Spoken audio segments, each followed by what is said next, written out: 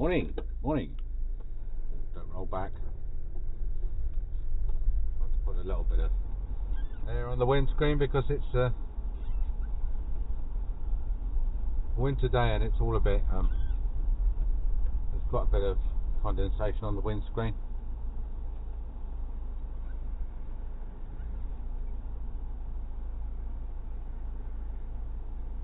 Also, I'm turning into the sun, and all of a sudden 4 massive great vehicles go past out of nowhere. Remember that little sign that God exists and He's got a sense of humour? When you're on a road that doesn't see a car from one week to the next, and then just when you're about to pull out on it, God sends a traffic jam. So I don't know if you can see in the sky, but there are 4 planes straight up ahead, all leaving very short contrails going towards France. Thank you very much. Very nice to see a van pull over and let you through. Unusual as well. So I hope you're well. I'm on my way. I've basically got one patient this morning and then I've got the afternoon off. And normally when that happens it's an implant, but it's not. I'm doing 7 anterior crowns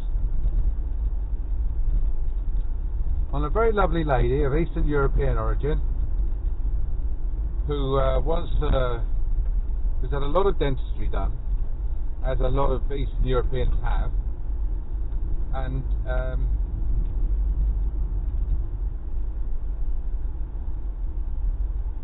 she has had a ton of root treatments done.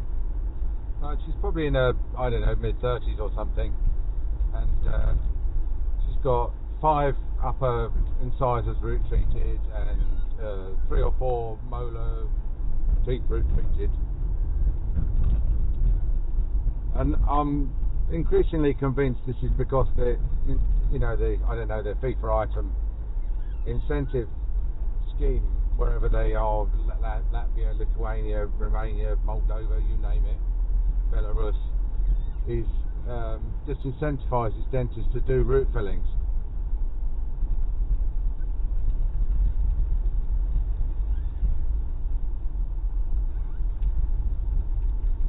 So anyway, she didn't like her front teeth, which were all crowned, and they were crowned without any post and course.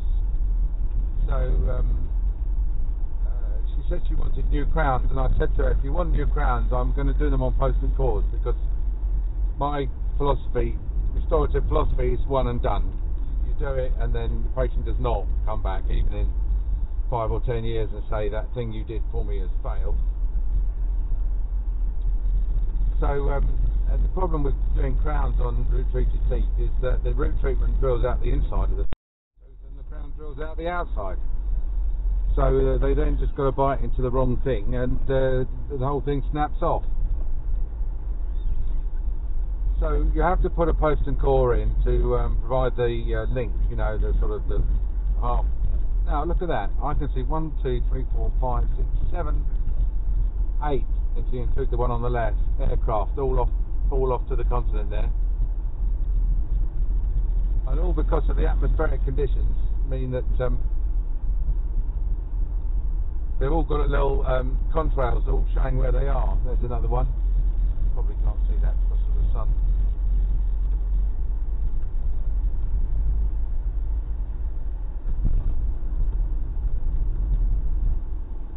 On the left here, there's a remains of a bonfire. I'm trying to get my hands on some of those boxes, but I don't want the proper ones. I only want the broken ones. So I went in and asked if I could have the broken ones, and the bloke said, "Oh, you'll have to ask the boss." And then the next day I went back to ask the boss, and they'd set fire to the lot. So there's some recycling for you.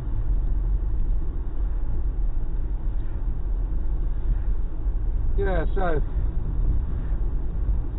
Now the complication in this case is not that she doesn't want the work done or doesn't understand about the post and crown. She's totally happy with that. And bearing in mind someone in their mid-30s who's had the amount of work done that she's done, she's like, yeah, okay. But it's just that her periodontal condition's not brilliant.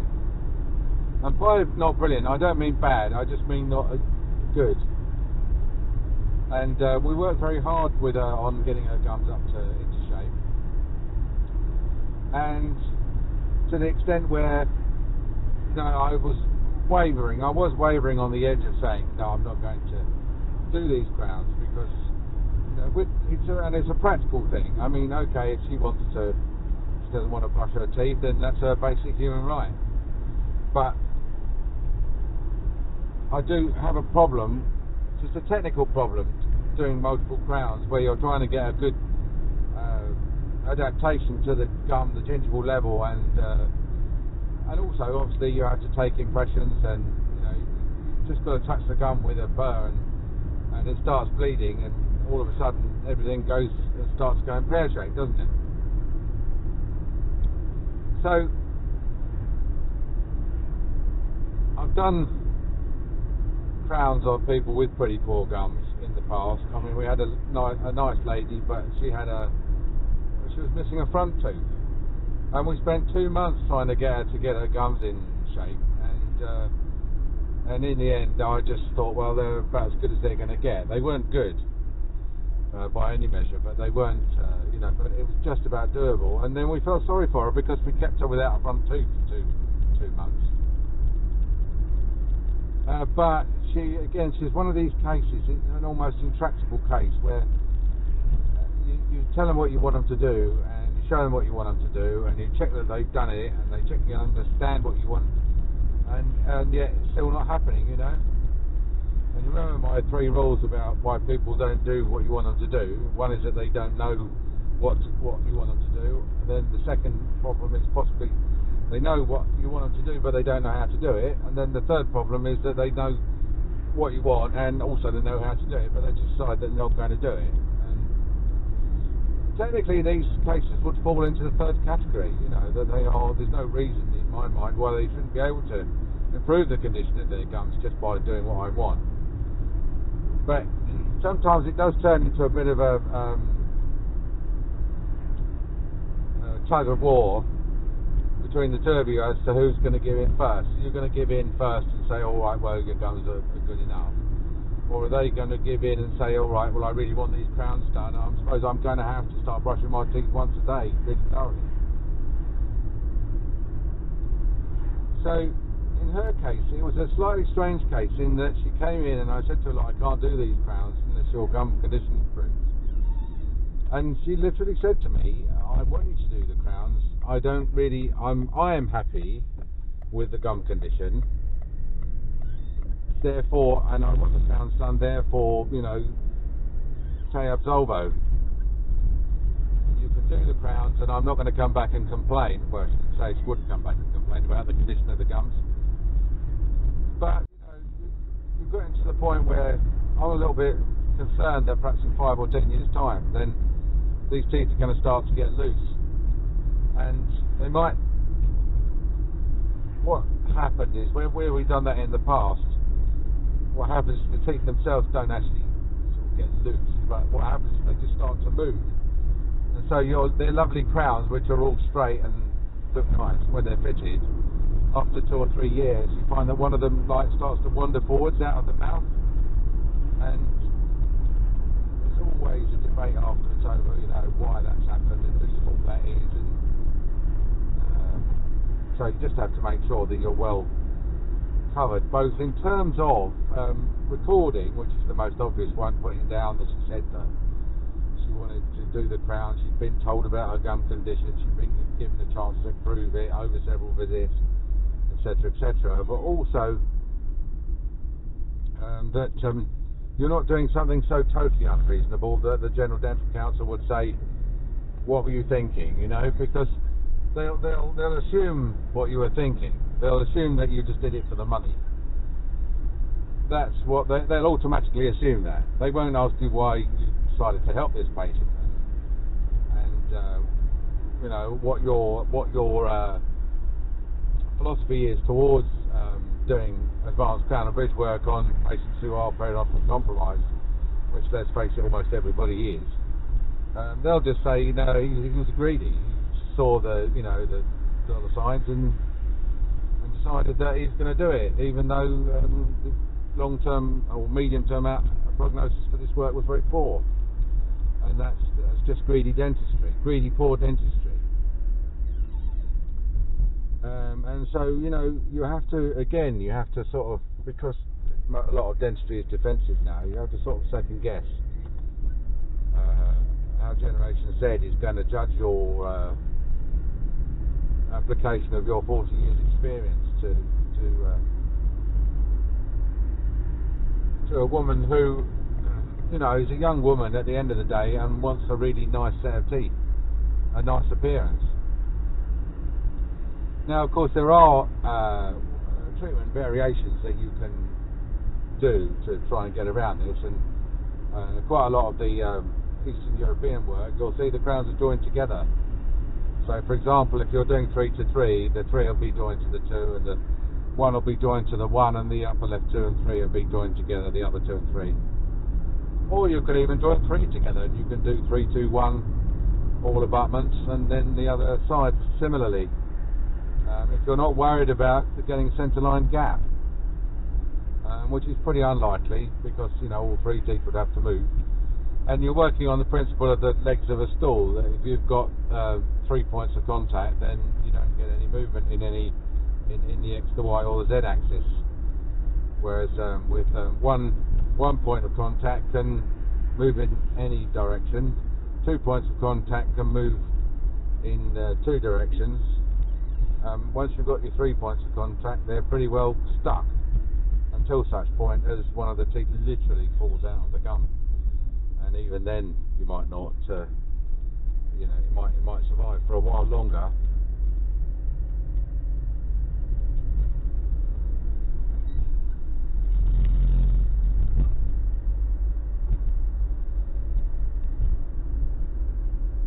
I've got a new, can you see my new steering wheel colour?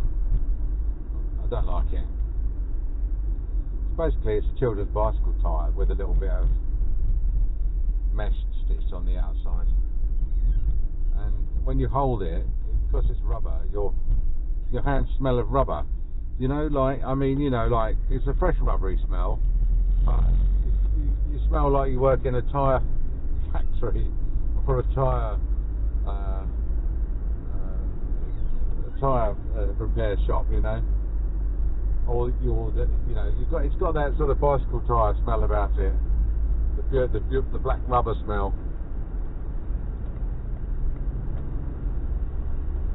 So I don't recommend it. In the old days, you used to get like a leather steering wheel cover that laced up the inside, and that was much better. I can't see that you can get those these days. Perhaps you can. I just didn't look hard enough. I still thought this would be all right.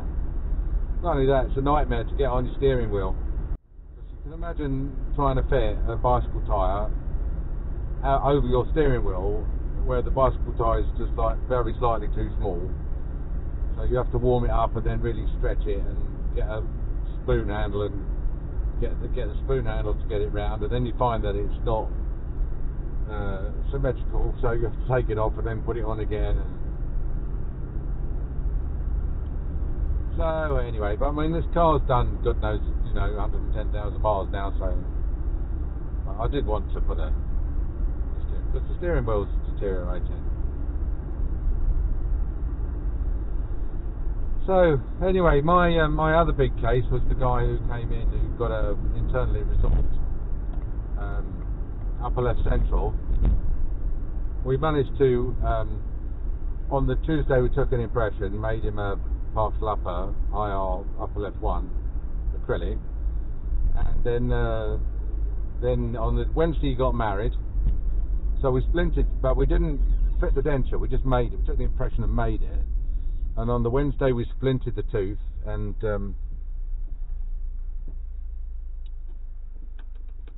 then he had his wedding, and so he got all the wedding photos and everything, and that worked really well, because the splint was, you know, lasted really well just for that day.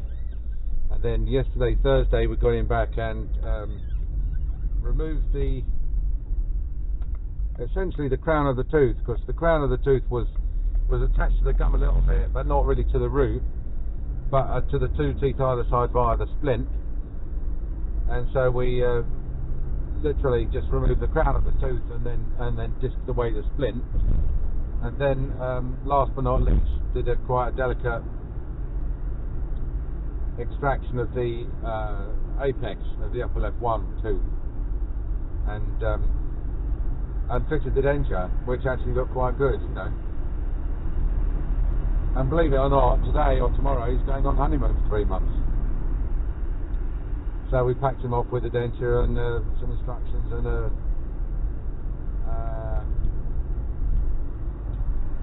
tube of denture glue.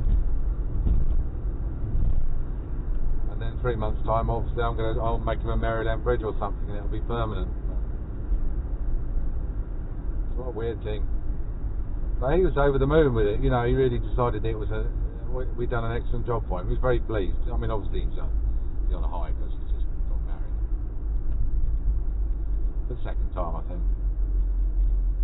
But nice guy.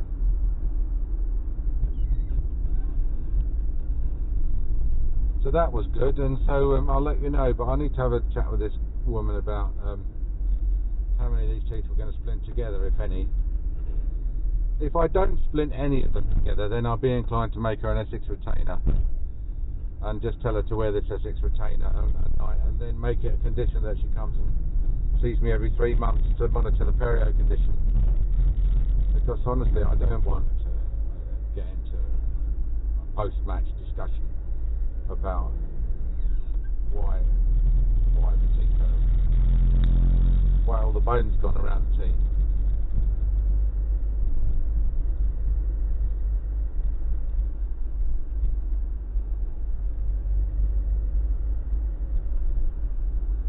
It's a nice day today. We've had a lot of weather fronts over, and this is today the first really sort of day with absolutely no cloud.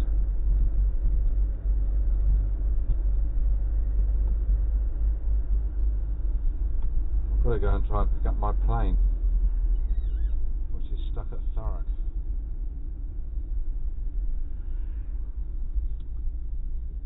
Alright, Mr. Angry. Mr. Angry, what are you doing right in the middle of the road like that?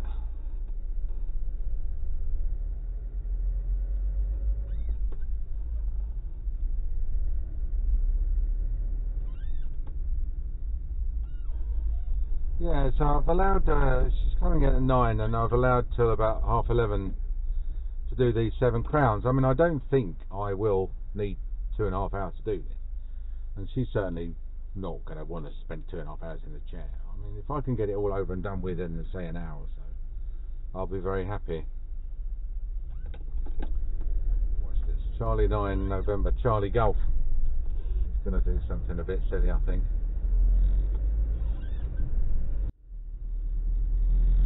There he goes. Overtaking on a roundabout.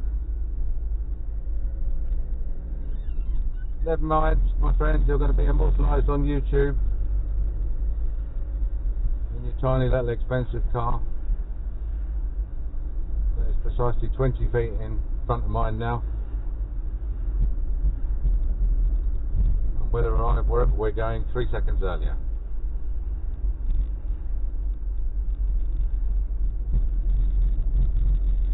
The only other thing, when you're planning a job like this, I would say, is you've got to have a good nurse and think ahead to the extent that if you're doing, say, 5 posts, which is unusual, then you're going to need 5 impression posts, aren't you? So, and you might want them all to be the same. We use the parapost system. We might want 5 red parapost impression posts, or 5 black. 3 red and 2 black wouldn't be so much of a problem. We'd probably more likely to have that in stock.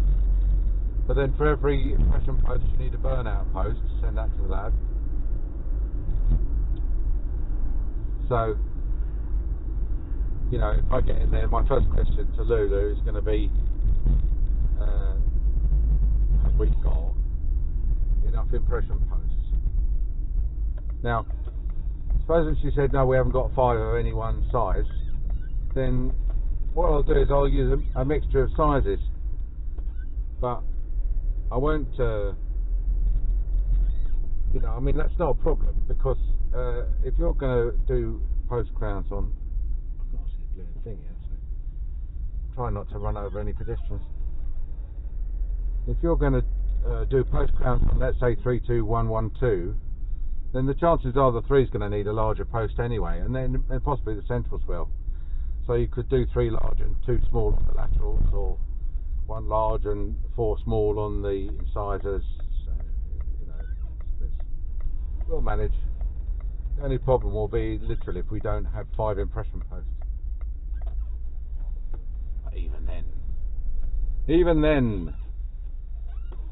there are ways around it.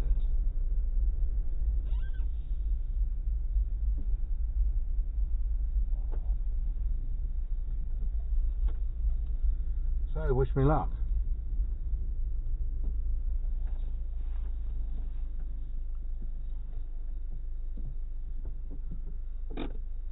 Have a good day. I'll talk to you next time. Bye.